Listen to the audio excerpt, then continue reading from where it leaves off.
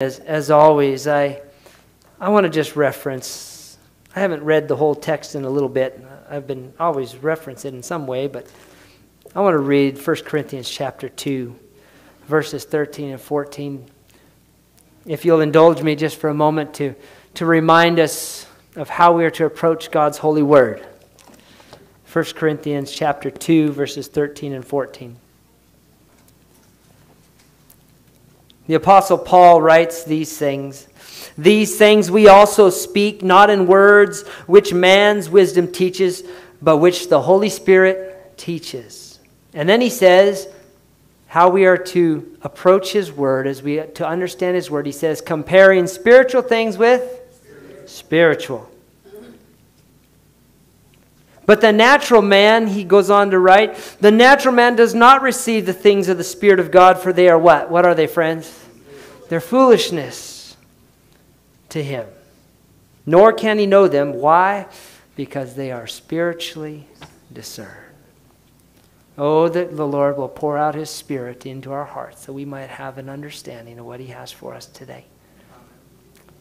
Would you bow your heads with me for a moment of silent prayer to just invite the Lord to speak to your heart and to mine? Because if he touches us, our lives will not be the same. Let's pray.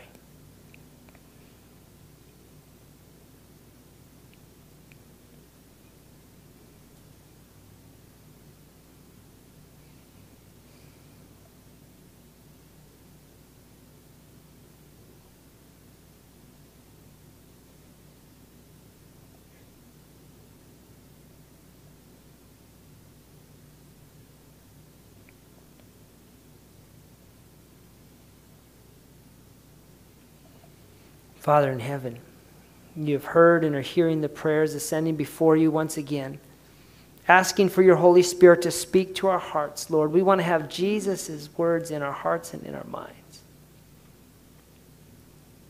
Lord, forgive us for where we've fallen short, Lord. We pray that your grace would be sufficient, and we thank you that it is, Lord, because you shed your blood for our sins on Calvary. Lord, I ask that you would pour out your Spirit that we might have eyes to see and ears to hear. As we sang in our kind of introit song, open our eyes, Lord, that we might see Jesus. Open our ears, Lord, that we might hear what he has to say. And so, Father, we plead for that, Lord. I plead, Father, that you would take me just a humble vessel, that you would hide me behind your cross, that you might be lifted up, that you might be glorified. Challenge us, shake us up, and then send us forth, Lord, empowered, Lord, to go out and walk with you and to share your love and grace to the world around us. Is my prayer in the precious name of Jesus. We love you so much. Please come soon. Amen. Today's sermon, hang on to the plow. Hang on to the plow. Something that's dear to my heart. I want to start by sharing a story of a friend of mine that I met back in the 80s. He was a successful guide up in Alaska. He would guide hunting trips, horseback hunting trips. I don't know if some of you might find that kind of exciting. He would take these horses, and they would ride horses, and they'd pack all this stuff, and they would haul it up into the mountains, and these guys would pay big bucks to go out hunting with him. And the best time for hunting, of course, was over the weekend. I mean, the weekend was everything. That's when people were available the most. And so, the weekend was very, very important. Well, in the 80s, early 80s, he gets invited to a Daniel and Revelation seminar. And he decides he's going to go to this Daniel and Revelation seminar. And as he goes to this Daniel and Revelation seminar, he begins to learn things in the Bible that he'd never heard before. And he says, wow, that's incredible stuff. Wow, Jesus is in the sanctuary in heaven. Wow. And then he learns about the seventh-day Sabbath. Now, if you were like I was, raised in this particular denomination, it's just something that you're used to. You grew up with it. But if you weren't, it's a cross that you have to do. If you are convicted on the seventh-day Sabbath, it's a cross that you have to bear. Are you going to change the way you live your life to follow his commandments? And so he begins to wrestle with this as he's going through this Daniel and Revelation seminar, and he decides that he is going to take his stand for the seventh-day Sabbath and for Jesus. And he accepts this message. Well, wouldn't you know it, he now is going to guide the next summer. He's been keeping Sabbath, and guess what all his guide buddies are telling him? You're crazy. The most important day is Saturday when it comes to guiding. You're going to go broke. Nothing's going to work for you. And so he begins to wrestle. Am I going to keep it or not? Am I going to keep my business or am I going to keep my faith? I'm going to keep my business or my faith, my business or my faith. He decides I'm going to stand for Jesus. I'm going to keep my faith. And he says, you know what? I'm guiding, but I'm not guiding on Sabbath. Now, let me ask you a question before I tell you the rest of the story. Is God able to bless you abundantly beyond what you think is possible? He is. He had his best financial year ever guiding at that point. His best summer he'd ever had. He ended up deciding after that to go out of guiding. He went into the plumbing business and had a very successful plumbing business. But he decided he was going to stand for his faith, that he was going to hang on despite his circumstances. He was going to bear his cross. Must Jesus bear this cross alone? No, friends, there's a cross for you and me.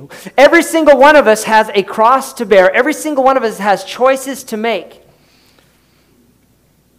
My friend said, I'm going to stand for what I believe is the truth. And guess what? The Lord blessed him. Are you going to stand for what you believe is the truth? What the Word of God says. For the Word of God is the truth. Sanctify them by your truth, the Bible says. For your word, these are the words of Jesus, is truth. And so he made his stand, and the Lord blessed him.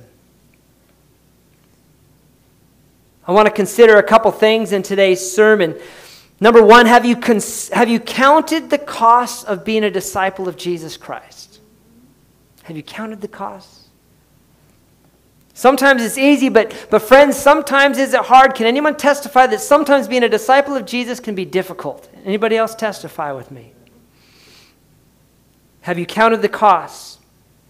And in those testing times, here's the next question. Will you hang on to the, quotes, plow in those testing times? Or you give it up? Will you hang on to the plow? I believe every single one of us must consider these things. Are we hanging on to this plow right now? Let's go back to our scripture.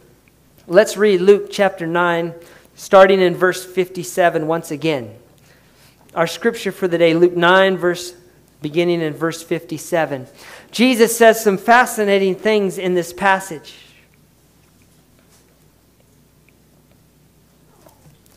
Verse 57. Now it happened as they, that is Jesus and his disciples, journeyed on the road that somebody said to him, Lord, I will follow you. What does it say? Wherever you go. Now let me ask you a question, friends. If your heart is inclined to win souls for the kingdom of heaven, if somebody says, I'm going to follow Jesus wherever he goes, what's your reaction? Well, I'll tell you what mine is. I'm ecstatic. That's what I want. I want people to know Jesus, to follow him wherever he goes. Don't follow me. Follow Jesus, friends. Follow his word. I'm a fallible human being. You're a fallible human being. Let's hang on to Jesus. He says, Lord, I'm going to follow you wherever you go. And Jesus says something fascinating to him. He says, foxes have holes, and the birds of the air have nests. And then he says, but the Son of Man, imagine this, the King of Kings, the Lord of Lords. The Son of Man has where to lay his head. He doesn't say the Ritz-Carlton, does he? He says, the Son of Man has nowhere to lay his head. The man has a claim for full commitment. This is good. He's talking the talk, but is he really willing to walk the walk? Jesus says, foxes have holes and the birds of the air have nests, but the Son of Man has nowhere to lay his head. Are you still in? Are you still in? Are you still willing to follow Jesus wherever he goes?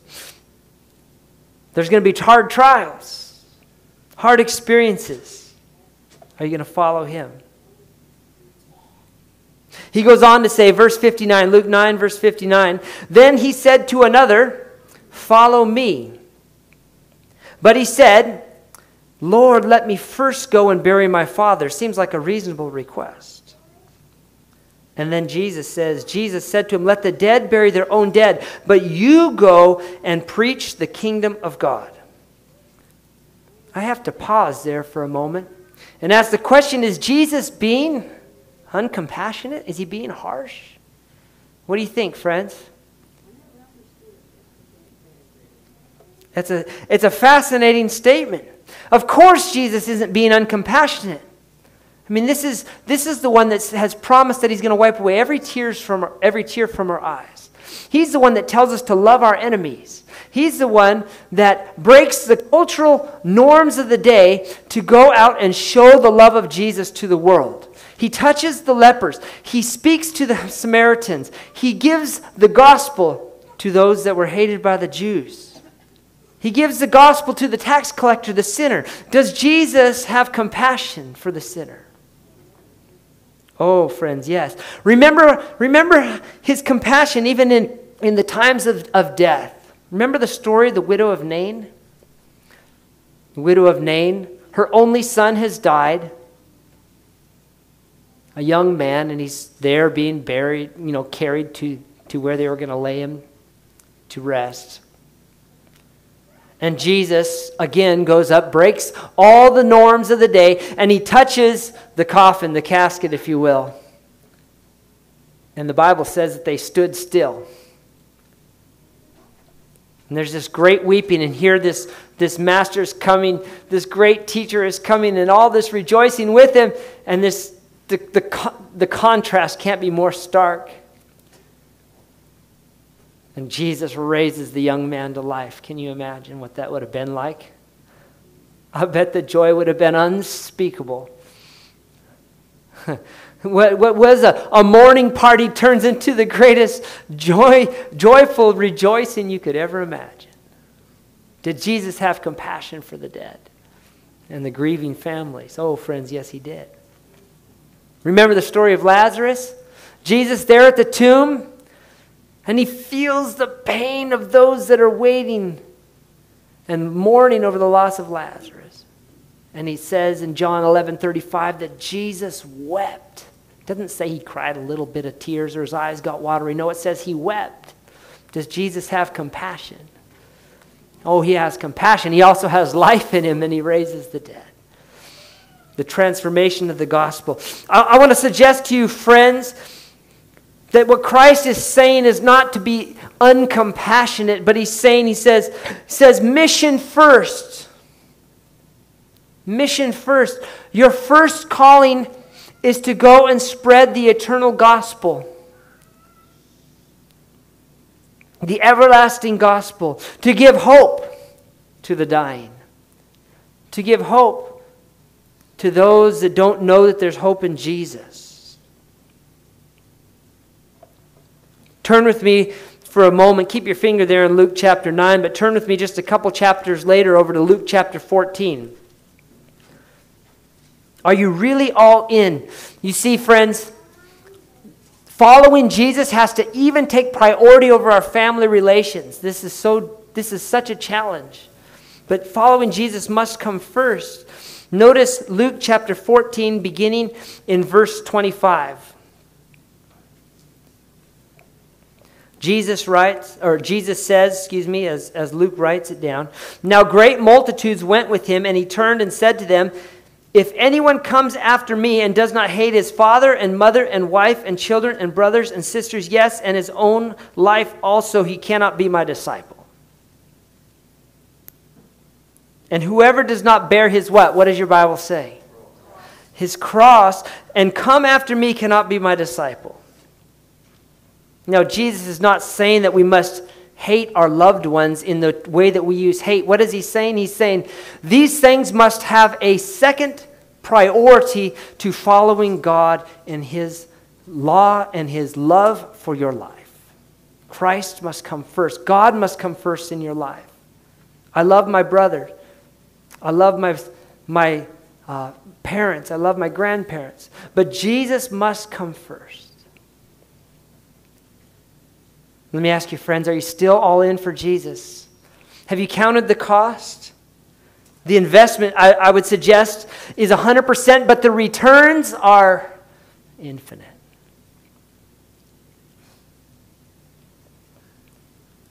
The returns are infinite.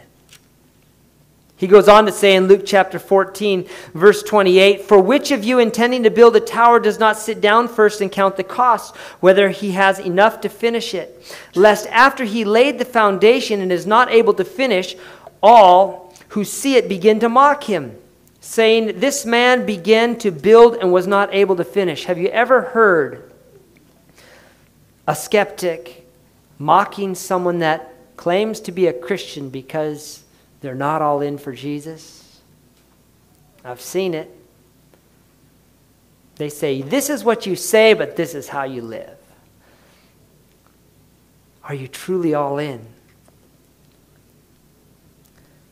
Verse 31, "Or what king going to make war against another king does not sit down first and consider whether he is able with 10,000 to meet him who comes against him with 20,000, or else while the other is still a great way off, he sends a delegation and asks for conditions of peace."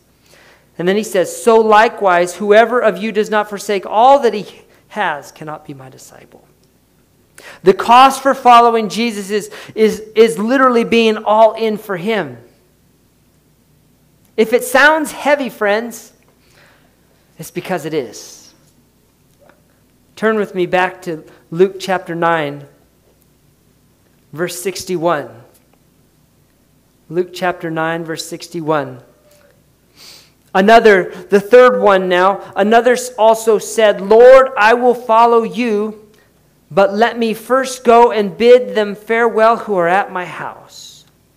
But Jesus said to him, "No one having put his hand to the plow and looking back is fit for the kingdom of God." Thus the name of the sermon. Hang on, friends, to the plow. Which direction are we going in life? Which direction are we going to go in our Christian walk? There's no looking back. Hang on to that plow. It is heavy. It's life or death. The question is why are we emphasizing this? And this has been a burden on my heart, friends. This is why I think this is such an important topic to think about, though it is heavy. I see the devil constantly trying to snatch that Christian walk away from people. Have you seen it? He doesn't care how he does it. He doesn't care if he gets you angry. He doesn't care if he discourages you. He doesn't care if he distracts you. He just wants to snatch it away. How many of you have seen it? We've all seen it. My heart aches when I see someone fall away. My friend out of college begins a successful business. Well, praise the Lord. There's nothing wrong with having a successful business.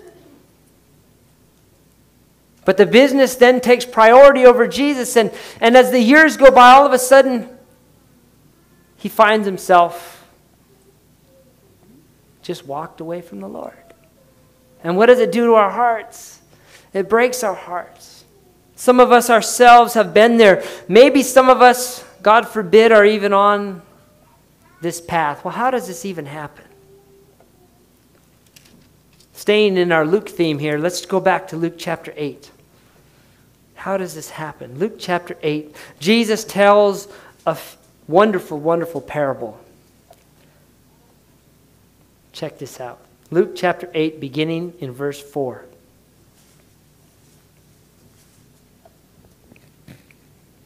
Luke chapter 8 and verse 4. Now notice this, friends. And when a great multitude had gathered, and they had come to him from every city, he spoke by a parable. The parable begins, verse 5, Luke 8, verse 5. A sower went out to sow his seed, and as he sowed, some fell by the what? What does it fall on? The wayside. And it was trampled down, and the birds of the air devoured it. Some fell on the rock. And as soon as it sprang up, it withered away because it lacked moisture. And some fell among thorns, and the thorns sprang up with it and choked it. Hallelujah for verse 8. But others fell on good ground, sprang up, and yielded a crop 100-fold. When he had said these things, he cried, "He who has ears to hear, let him hear." That is, those that have spiritual ears, open our ears, Lord, that we might understand what he has to say. The disciples don't quite get it. Verse 11, they come to Jesus and they say, "Lord, explain this parable." He says, "What, do you not understand?" And he begins to explain in verse 11. Now the parable is this. The seed is what? What is this seed that the sower has sown?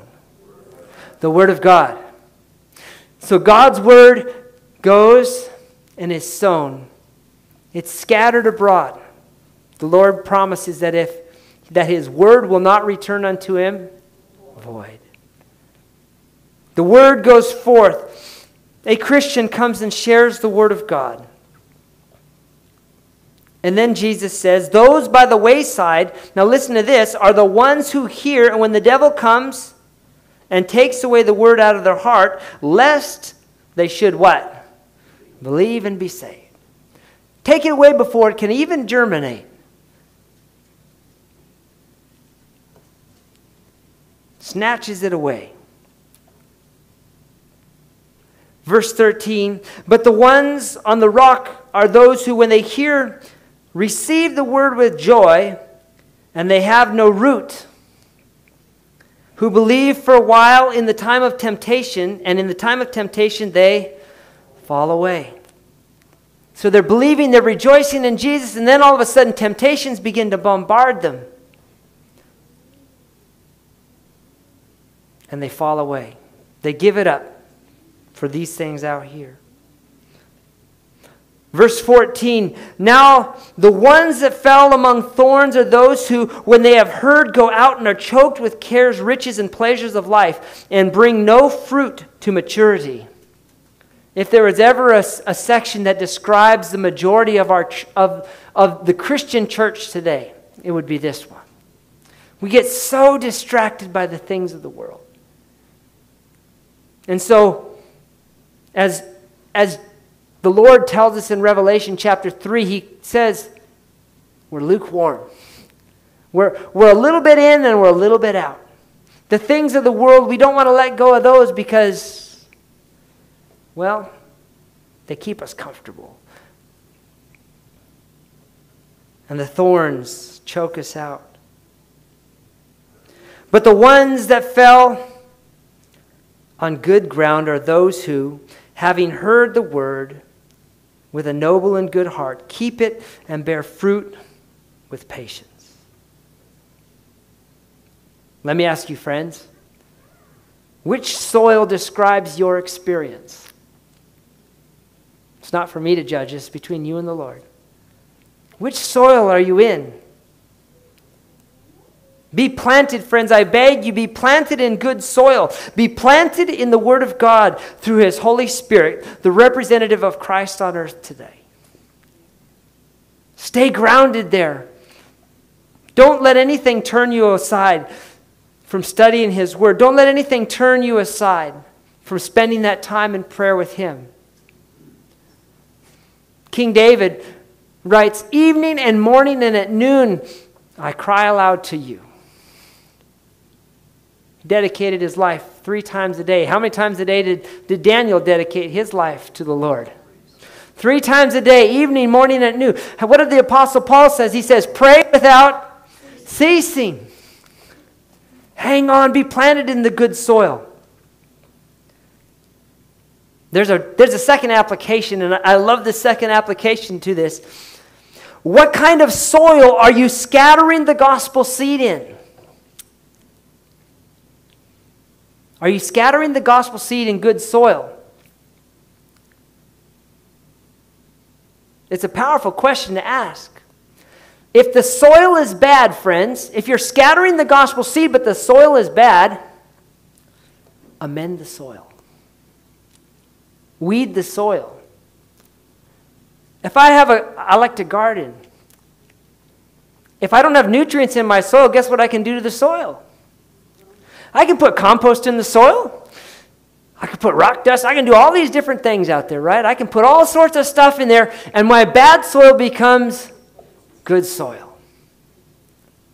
If my plant germinated in the wrong spot, guess what I can do? I can dig it up and transplant it. Do you see the application, friends? Our job is beyond just scattering seed.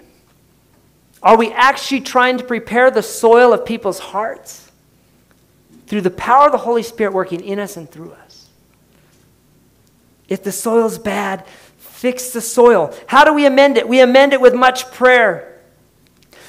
Are you praying in behalf of others? Do you intercede for others? It is God's will that we do this, I believe, and He will amend this soil in answer to prayer.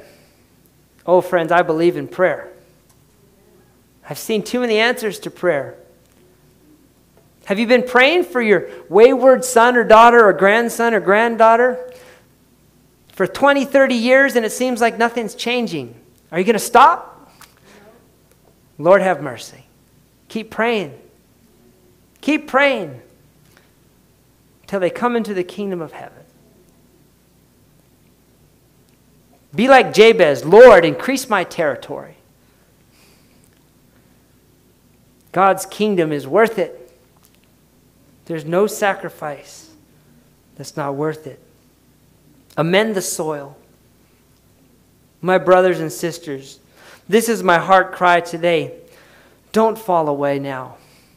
Don't turn back now. Hang on to that plow a little longer. As it says in Revelation, be faithful even unto death. The fact of the matter is, friends, it's not going to get easier. It's going to get more difficult before Jesus comes again.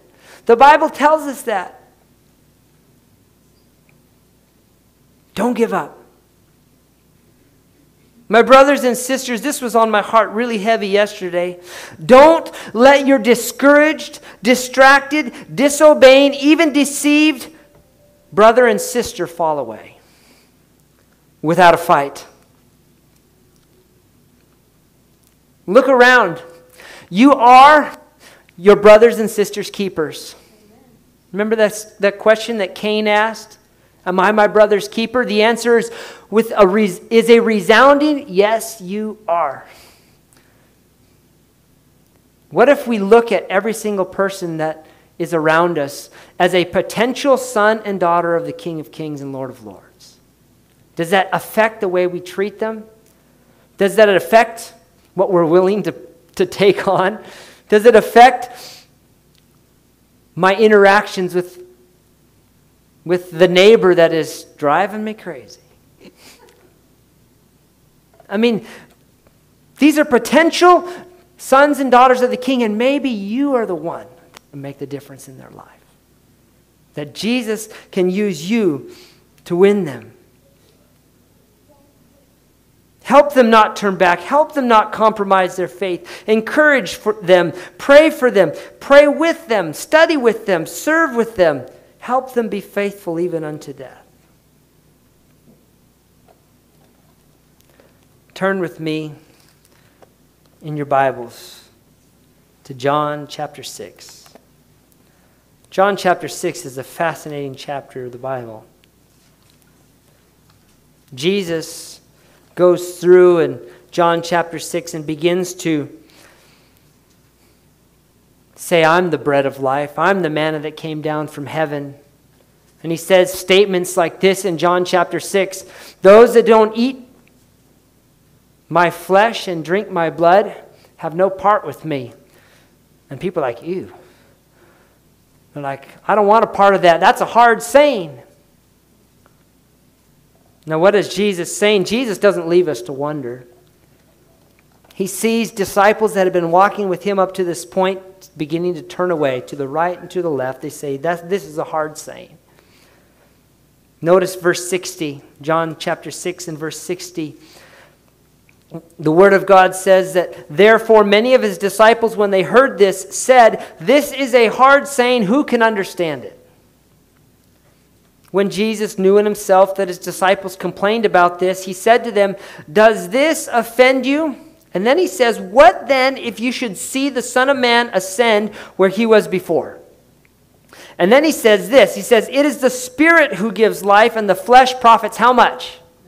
Nothing. He's not talking about literal flesh and literal blood. He's talking about spiritual flesh and spiritual blood.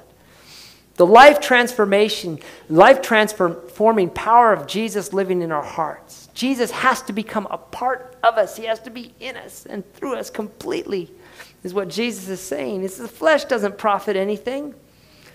Notice verse 64. But there are some of you who do not believe, for Jesus knew from the beginning who they were who did not believe and who would betray him.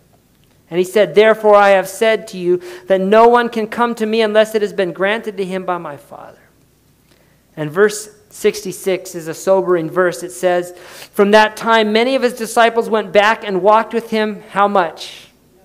No more. So Jesus sees some of these guys walking away, and he turns and he looks at the 12. As he gazes over the 12, verse 67, then Jesus said to the 12, do you also want to go away? Now Peter, he speaks before he thinks. But this time he gets it right. Let's give him some credit. But Simon Peter answered him, Lord, to whom shall we what? What does it say, friends? To whom shall we go? You have the words of eternal life. Do you believe that, friends? Amen. Jesus has the words of eternal life. There is no other name under heaven whereby we must be saved. Also we have come to believe, and notice what Peter says, also we have come to believe and know that you are the Christ, the Son of the living God. Where else can we go? I'm not going to turn back now, Peter says. I'm all in. Isn't that wonderful? Friends, we must understand that we're in a war. We're caught in the middle of a great controversy between Christ and Satan. If life's not easy, it's because war is not easy. It's going to get harder, but press on, friends. Press on. Hang on to the plow. Keep your eyes on Jesus. Walk forward in faith. Cling to him like never before. There are people that want to know about Jesus right here in the town of Florence, in the town of Killen and Sheffield and Tuscumbia and Muscle Shoals and beyond. Do you believe that, friends? Are you going to be a soldier for him? Are you going to press on? We are soldiers for the King, sent to win souls for him. Do you love and trust him enough to hang on? Let me read you the promise. The Apostle Paul writes in Romans chapter 8. Romans chapter 8 and verse 31. Maybe you have this one memorized. The Apostle writes, he says, what then shall we say to these things? If God is for us, who can be against us? Though the devil raises up the gates of hell, Christ is so much more powerful. He can't stand against him. We can't stand against the devil, but the devil can't stand against Christ. Our Prince, our King, our Lord, our Savior is for us. Who can be against us? I want to make an appeal to you. My appeal is simple. And it's not for everybody today. Maybe there's a response for you today that you need to do, and if the Lord has convicted your heart, you respond right where you are. But my specific appeal today is this. Maybe someone in here today has known that they are drifting away. Maybe somebody in here is saying, I want to recommit my life to Jesus. Maybe someone, and we don't even know, has been contemplating, saying whether or not they're even going to stay in this faith, whether they're going to hang on. And the Holy Spirit has convicted your heart that it's worth hanging on to Jesus. I mean, oh, friends, to spend eternity with Jesus. I mean, heaven is going to be so unbelievable, but that's not what makes heaven heaven. Jesus is what makes heaven heaven. The other things are just a bonus. Oh, I pray that he's our best friend. If there's someone that wants to recommit their life to him, I'm going to ask you to be a little bold today. I just want to have a special prayer for you. I want to invite you to come to the front, and I want to say a prayer of recommitment for you. A prayer of recommitment for you. Someone want to pray that prayer today? They're just convicted in their heart that they need to commit to hang on to the plow. It's okay if maybe it doesn't apply to you, and that's okay. Those of you online, this appeal is for you. The Lord knows your heart. Amen. Hallelujah. It's good to have you here, Arthur. Let's pray together, friends. Father in heaven,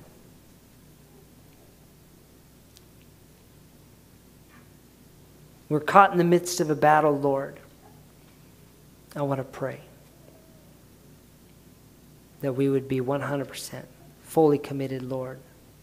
I pray that you would bless Dr. Arthur, Lord, and his commitment to you. And each one of us, Lord, in our commitment to you. May we hang on to the plow until the day that you come again. Lord, may we win souls for your kingdom is my prayer in the name of Jesus. Amen.